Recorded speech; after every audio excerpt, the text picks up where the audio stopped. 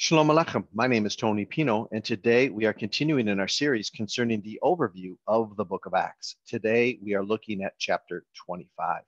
And as usual, we're doing our best to keep it within its historical context, the culture, the language, and the historical setting there. And so when we find these biblical truths that the author is trying to convey, we know that that can transcend into any generation because truth is truth when it comes to Yah's word. Amen.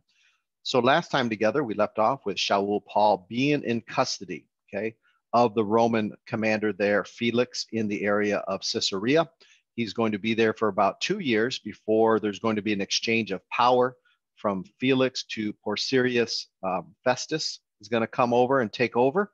And so this is going to run us right around 60 to 62 CE. So we're closing in on the destruction of the temple here soon and the end of Shaul's life. So he spent many years preaching the gospel at this time. Amen. The Judean leaders want to have him put to death because they believe he's not preaching Torah or keeping Torah.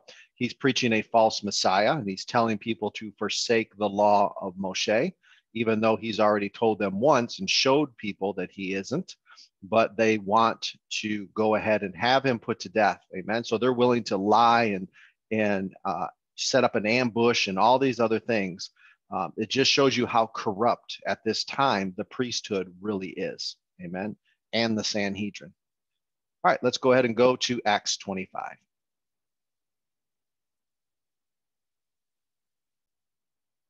All right, so here we are in Acts 25, starting with verse 1.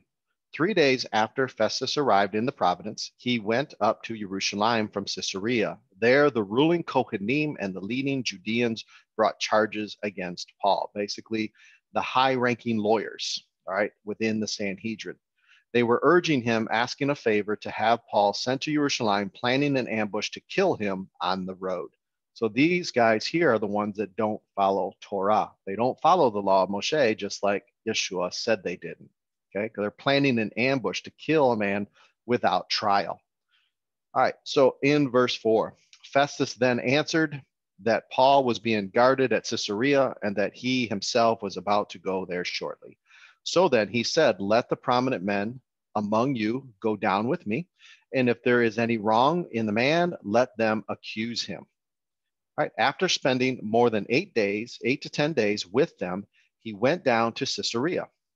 The next day, he sat on the judgment seat and ordered Paul to be brought in. When he arrived, the Judeans who had come down from Jerusalem stood around him, bringing against him many serious charges, which they could not prove. All right, serious charges according to their law. So they were willing to lie, okay, trying to convict Paul, of following a false Messiah, of not teaching the people to do the Torah anymore, to abandon the law of Moshe. All these serious charges they could not prove. So now we got Paul giving his defense. It says, Paul said in his defense, I have committed no offense against the Torah of the Jewish people or against the temple or against Caesar. All right, so Shaul is teaching both Jew and Gentile to keep the Torah. If he was not teaching them, he would be lying here. He would be the one deceiving people, because the Torah was a light to all nations. So if you were a Gentile who lived among the Jews, right, became connected to their covenants, you became a believer in Yeshua, who is a Jewish Messiah, you would be taught the Torah. Just like we saw in Acts 15, they were to go to the synagogue every Shabbat to hear the law of Moshe. Remember, those are the only scriptures at this time. Those are the only commands and laws that Yeshua followed and that he taught people to follow. All right, he showed them the deeper meaning of the Torah. Okay, and so yes, Shaul is not contradicting the words of Yeshua. He is teaching Jew and Gentile to keep Torah, that it is a must that they keep Torah. Okay, and so also against the temple, this means the animal offerings. This means the system there. He is obeying the system according to the Torah. Okay, not probably necessarily according to oral law, but according to the Torah, they will not be able to prove that he is violating any type of temple laws, okay? And then against Caesar, well, the Roman law of that day allowed the Jews to worship their God, okay? As long as they didn't do anything against Rome, all right, cause some type of rebellion or try to resist them or anything. They had permission from Rome to worship Yahweh in the way the law of Moshe told them to worship. And so he didn't violate Caesar's commands either in that sense. Okay, let's move on. Verse 9. But Festus, wanting to do the Jewish leaders a favor, said to Paul, "Are you willing to go up to Jerusalem to be tried before me?" But Paul said, "I am standing before Caesar's judgment seat where I ought to be tried. I have done no wrong to the Judeans, as you very well know." All right. Again, he's reiterating, I haven't violated the Torah. This includes the fact that he is preaching a true Messiah and that he's teaching both Jew and Gentile to keep the Torah. Okay. If he's not doing that, he's lying. So what is often happening in Paul's letters is people are misunderstanding Paul's letters when they think he's teaching the Gentiles they don't have to keep the Torah. This right here tells you that you are misunderstanding the words of Paul in his letters. Okay, he is teaching people to keep Torah. All right, let's go on. If then I am in the wrong and have committed anything worthy of death, I do not seek to escape death. But if there is nothing to their charges, no one can turn me over to them. I appeal to Caesar. All right. So he's laying it out. If you can prove these charges, hey, I'll die. You can put me to death. But if you can't, I want to appeal to Caesar. All right. Verse 12. Then when Festus had consulted with the council, he responded, "You have appealed to Caesar, so to Caesar you shall go." Now, after several days have passed, King Agrippa and Bernice, all right, King Agrippa, this is King Agrippa II, the son of King Agrippa I, and the great grandson of Herod, great Herod, okay? Bernice is his sister, and she was considered like a queen, and she had her own area of ruling there. So this is brother and sister, arrived at Caesarea to pay their respect to Festus. While they were staying there several days, Festus laid Paul's case before the king, saying, "There is a man left behind as a prisoner by Felix. When I was in Jerusalem, the ruling Kohanim and elders of the Judeans brought charges against him, asking for a judgment against him.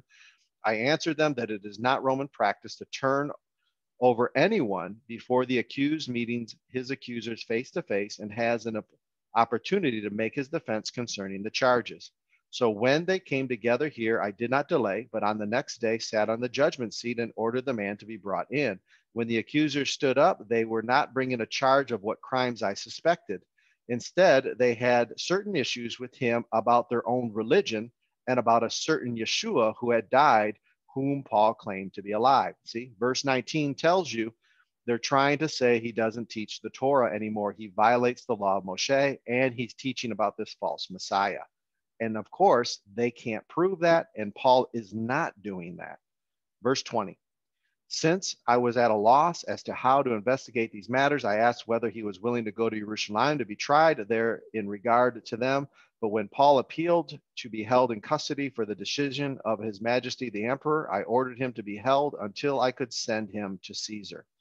Then Agrippa said to Festus, "I would like to hear the man myself." "Tomorrow," he said, "you shall hear him." So on the next day, Agrippa and Bernice came with great pageantry.